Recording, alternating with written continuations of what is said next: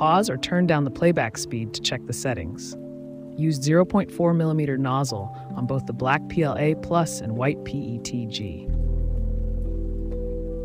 Here are some of the parts I filmed during printing. Paddings on the cheek area, parts of the crescent printed in PETG, its clippings, and the diamond in the forehead. Now testing out the fit before gluing. Skipped filming most of the sanding and assembly here.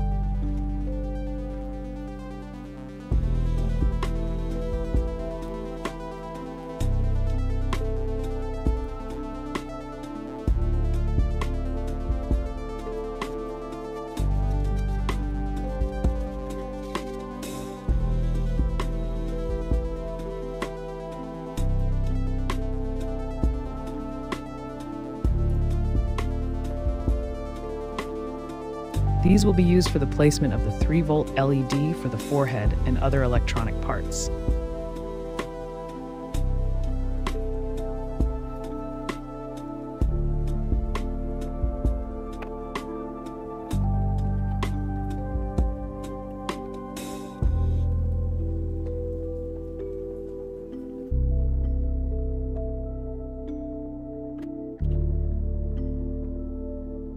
It will look somewhat like this.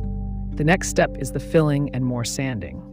Started with 150 grit up to 250 grit sandpaper and cleaning out the creases. Adding shadows, finishing details,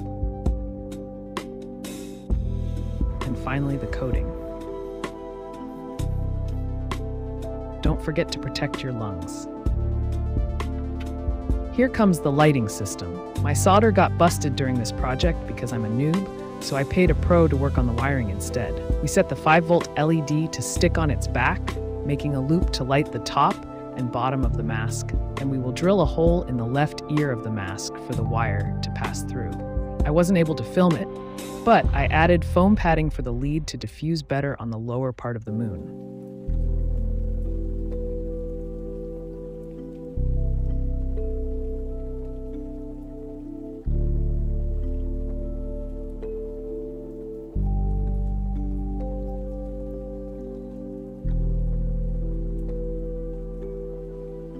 Brilliant.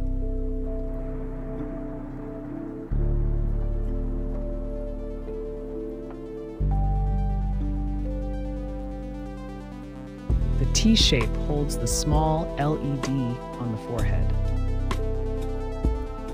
Finally, installing the battery, that is in case there are no portable power banks available.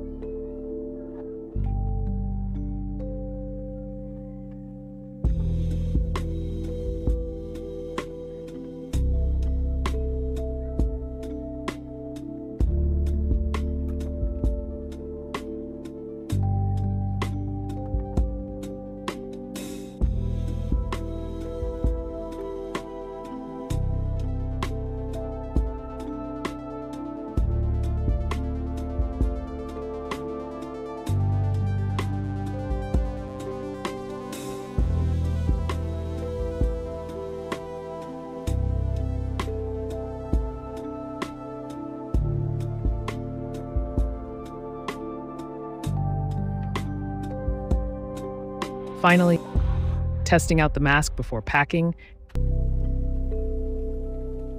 and random poses for the thumbnail. Enjoy! I'm hungry and my neck hurts, so I like and subscribe or something. Thanks.